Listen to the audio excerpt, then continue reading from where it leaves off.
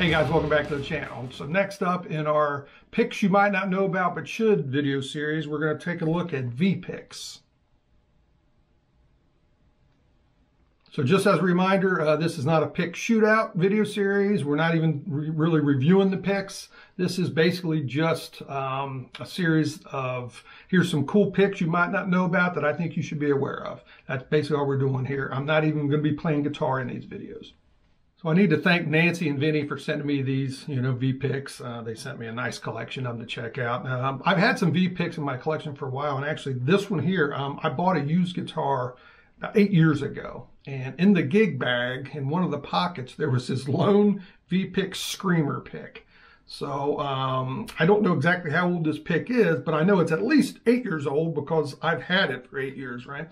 And it looks just like all the new V-Picks that they sent me. So I can attest to the, the durability and the long, long life of a V-Pick, because like I said, I've had this one and have been using it for at least 8 years.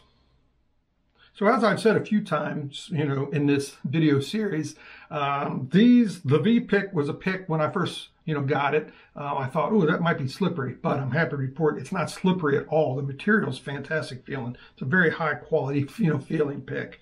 And I can attest every V-Pick that I've tried, I've really liked, and I think they feel really, really excellent. The material they use is really high quality. So like we're doing in all these videos, we're going to compare the picks to a tried and true Dunlop Tortex. It's a pick that I'm pretty confident that everybody is aware of the size and shape of these picks. So I thought it would be a good comparison. So first up here we have a V-Picks Euro pick. I would liken that to maybe something like a Jazz 3, and then that's next to a V-Picks Chicken Picker, which is their teardrop size pick. In this pick, you can see the V-Picks Screamer pick, kind of like a shield shape.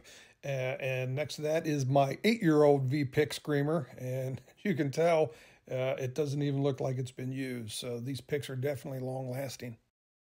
In this pick, you can see a V-Picks Tradition UL. And on the other side is a V-Picks Rockstar, which is pretty much the same size of a Tortex, but it's got a much sharper tip on it. And in this final pick, you have probably my favorite of the V-Picks, the V-Picks Switchblade. Slightly longer than a Tortex and a much sharper tip on it. And then on the other side is one of the V-Picks Mummy picks, and it has these etched lines going through it, makes it extremely grippy. So I pretty much liked every V-Pick that I've tried. If I had to pick one, I'd probably pick either a Switchblade or a Screamer. Probably the Switchblade though. Actually, my ideal V-Pick would probably be like a Switchblade that was slightly shorter in its overall length. But to be honest, Vinny probably already makes that exact pick, and I just haven't come across it yet. He makes a ton of picks. So there's probably, already a slightly shorter Switchblade out there that I'm just not aware of. So Vinny, if you're watching this and you do make that kind of pick, let me know which one it is.